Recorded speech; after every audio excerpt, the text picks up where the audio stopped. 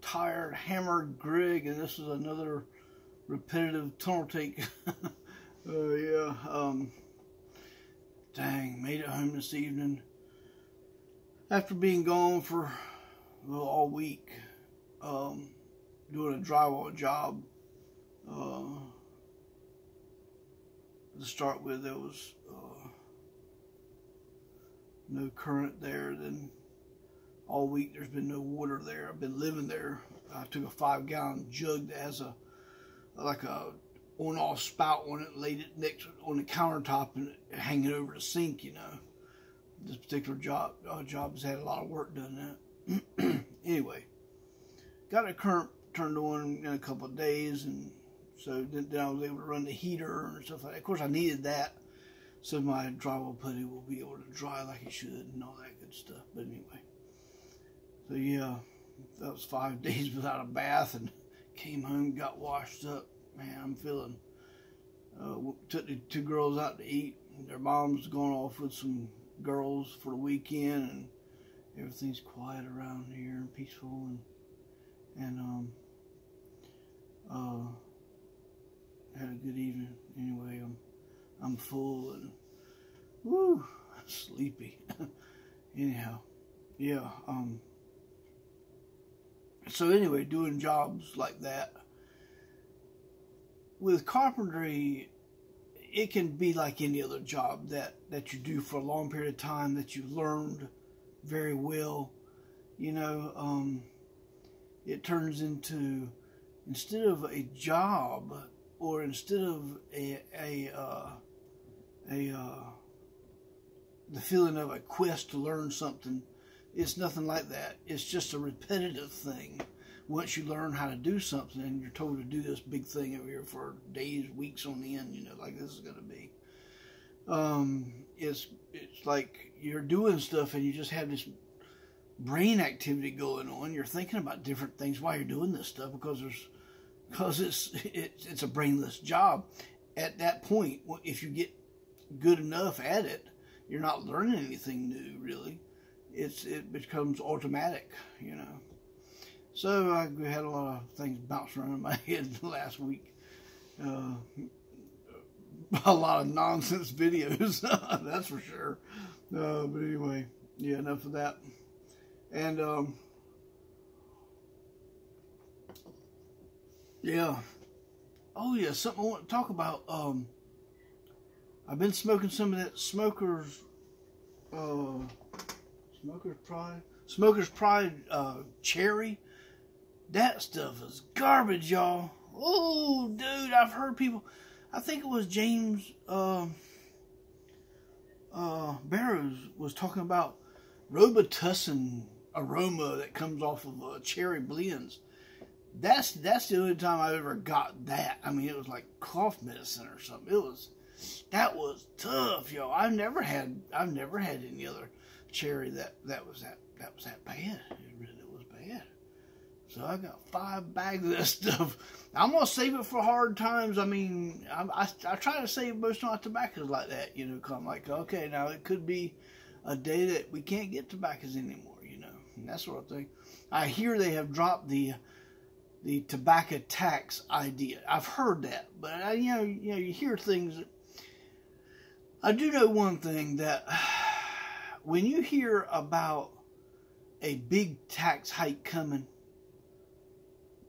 what it basically means is they're bouncing. Over in Washington D.C., they're bouncing around these ideas, and you'll hear about what's going on. Looks like there's going to be somebody's calling for up on tobacco tax.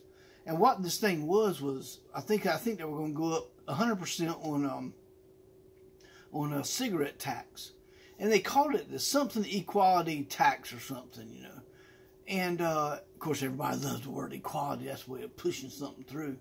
Where it made the pipe tobacco was going to be equally taxed to the cigarette tobacco. Now, it's been way low compared to cigarette tobacco.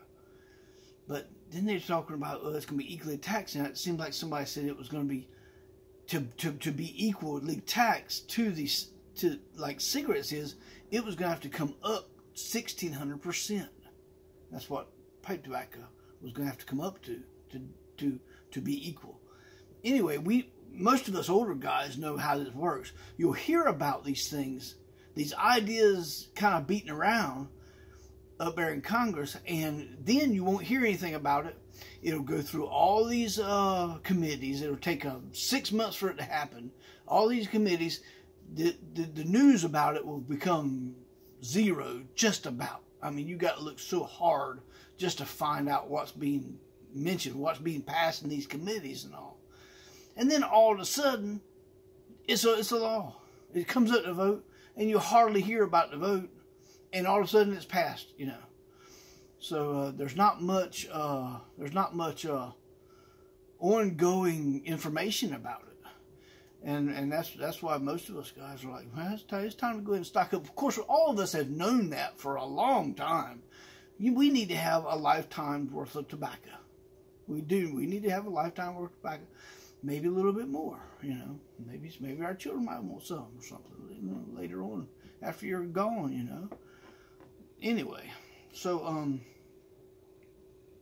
that's that, and so that's been bouncing around in my head, that sort of thing. So yeah, the reason why I bought so much of the tobacco, you saw that video where I was showing the tobacco that I bought, was because of that. And the Smoker's Pride Vanilla Cavendish was so good. I said, cherry's got to be at least tolerable, and it is, you know, but it's just not good, you know. Not like the Vanilla Cavendish, that's for sure.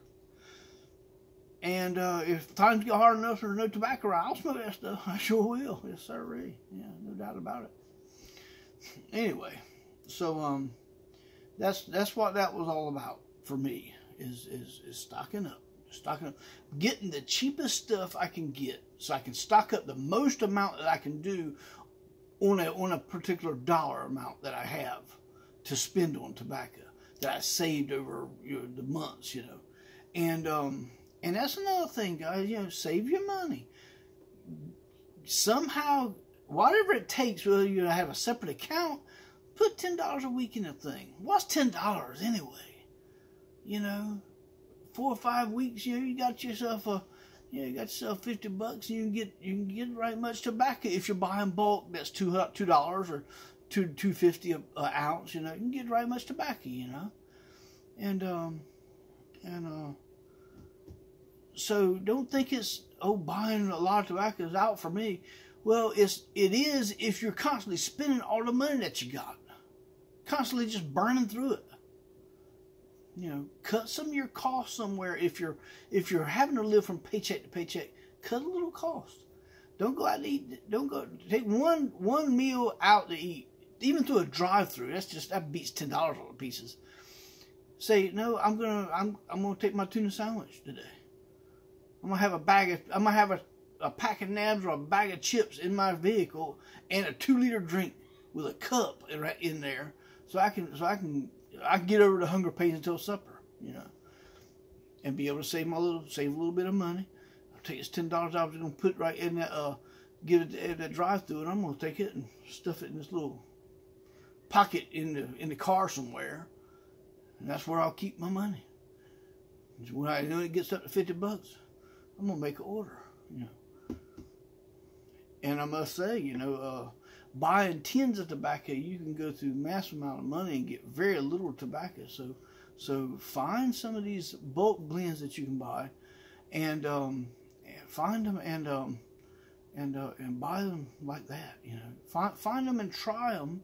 You know, order 2 ounces. You know, and say, okay, I can live with this tobacco. You know, and say, okay, all right, I want 25 ounces. You know, with my $50 that I got here. It's not out of reach. That sort of thing is not overly distant, really, for you. It just takes a little self-discipline, which is something that's not very common today. Self-discipline and self-judgment is not very common, that's for sure. Think about what you're doing, why you're doing it, and beat yourself into submission to what you want your mind to be doing. Yeah. Anyhow. Yeah. Well, this is 10 minutes already. Jeez. Anyway, yeah, I'll go ahead and cut this one short. Y'all have a good night.